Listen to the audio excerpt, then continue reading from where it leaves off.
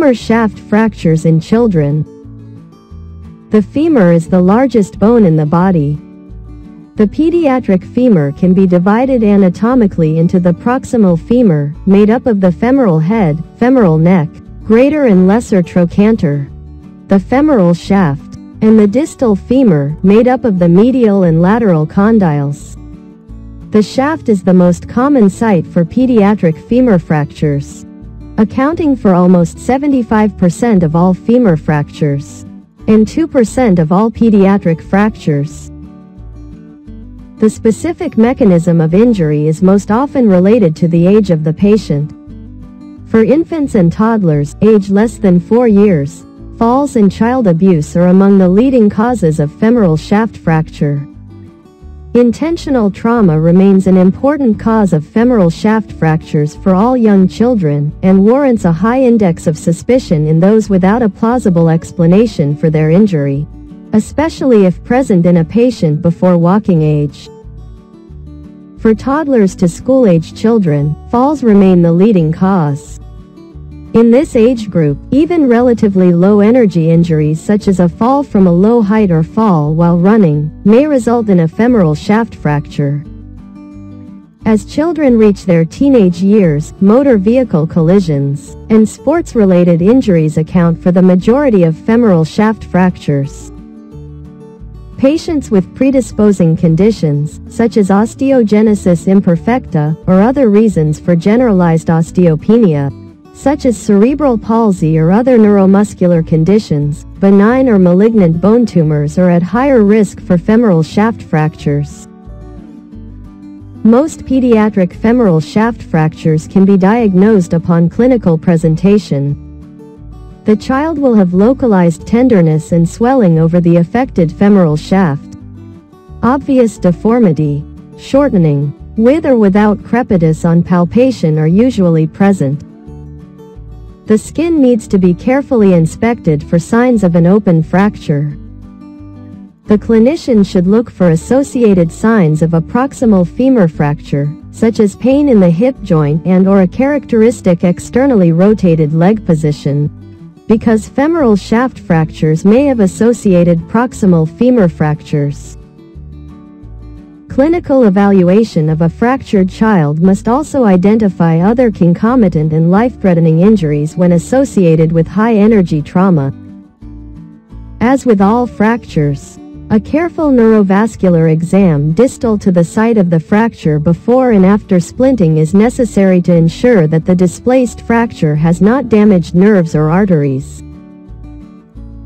Standard anterior, posterior, and lateral plane radiographs of the entire affected femur, from hip joint to knee joint, are necessary to identify the fracture and provide pertinent information for configuration, angulation, amount of displacement, presence of comminution, and extent of shortening.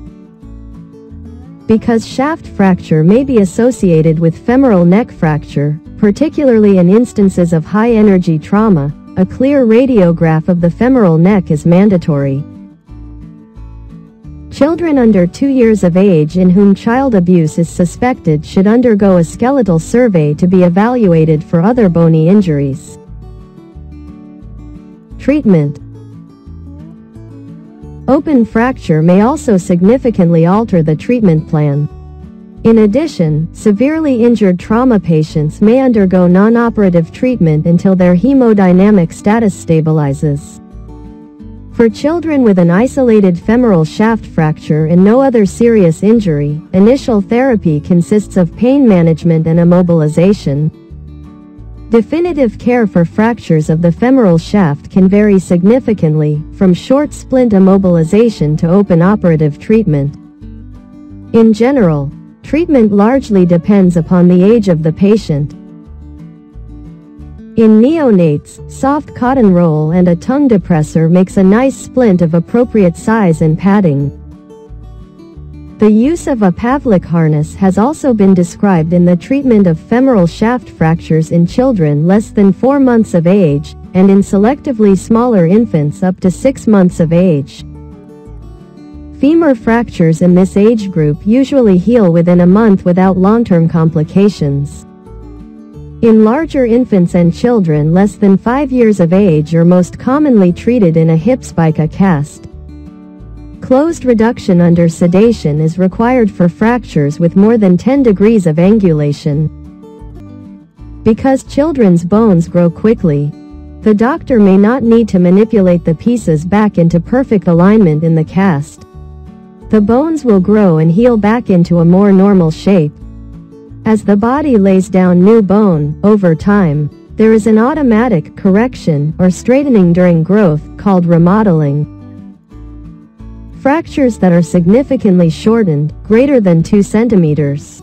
A few weeks of skin traction using weight accounts 10% of body weight, should be entertained to reduce residual leg length discrepancy.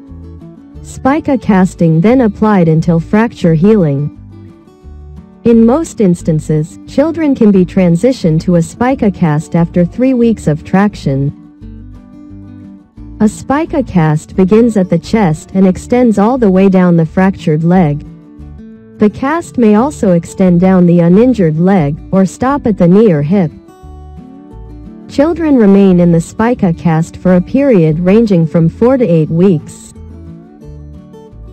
In children 6 to 10 years of age, closed reduction and flexible intramedullary rod fixation are the treatments of choice in stable fracture patterns and weighing less than 50 kilograms. A knee immobilizer or a posterior splint is commonly used for a few weeks to prevent movement and to keep the child comfortable. In most cases, time to union is typically 10 to 12 weeks. Removal of the nail can be performed at 6 months to 1 year. The use of submuscular bridge plating, a construct that prevents shortening, is more appropriate in highly comminuted and therefore unstable, and fracture patterns in children who weigh more than 50 kilograms. After age 11, the diameter of the femur will allow intramedullary fixation with a rigid locked rod, which is then the preferred treatment. In younger children, the traditional piriformis fossa starting point is associated with a small but significant rate of osteonecrosis of the femoral head. Consequently, a trochanteric starting point is used until skeletal maturity has been attained. Once skeletally mature, a piriformis fossa starting point is preferred for the adolescent population. External fixators are used in a polytrauma patient, open fractures, associated vascular injuries requiring revascularization, and segmental or significantly comminuted fractures. Significant healing of femoral shaft fractures usually occurs by 6 weeks after treatment.